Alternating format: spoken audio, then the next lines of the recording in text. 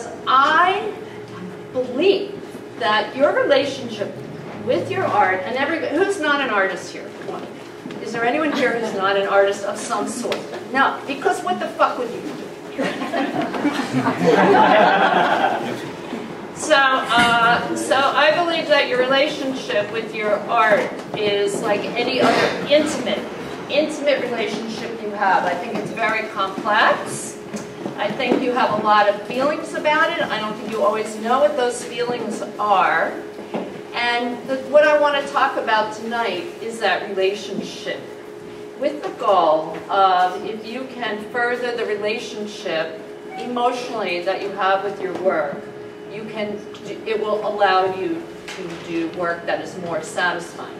I don't like to use the word better, because it's not better or worse. It's work that you feel more connected to. And, all right, so I think we should get started. We need a patient. Who wants to come up and approve their work? What's your name? Ryan. Ryan. Okay. Lie down. Okay, this is your work, Ryan, right? And behind us here. By the way, since I don't have any formal training, you guys are welcome to yell out too. You're at a sporting event. This is really interesting. I wonder if there's so much narcissism in your narcissism that you're having a hard time really understanding what it is and how to get out of yourself with your work, right? You can't even like take the first step. Talk to Jill and Coke, because, okay, that's what I'm going to tell you. No, I commit so heavily to it that I forget everything else. So you mean you ignore everything because of your art? You're blaming your art. You are blaming your art for your problems with your personal relationships.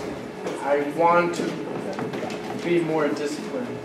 So you're like, people call you, and I apologize for this, but people call you like Space Cadet, shit like that. My dad called me Space Cadet when I was born, and he stopped because he felt guilty. Oh, man. Wow. Okay, you know what? Forget about the art. You got to work out your relationship with your dad.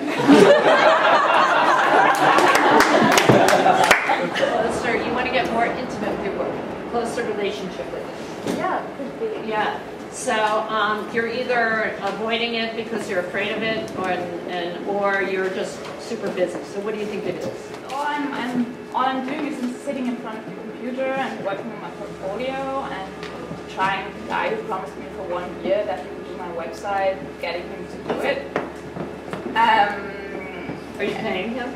No. It's hard to get people to do things. Money. Money and a photographer. Oh, and you get paid to do that, right? Well, that's impressive. So you actually have something that you're doing that is actually probably pretty satisfying for work, right? Yeah, sure.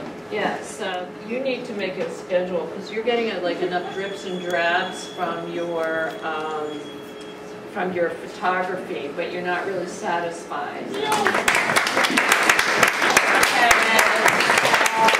Now you're doing what we all do, which is like #1 no-no, comparing ourselves to other people.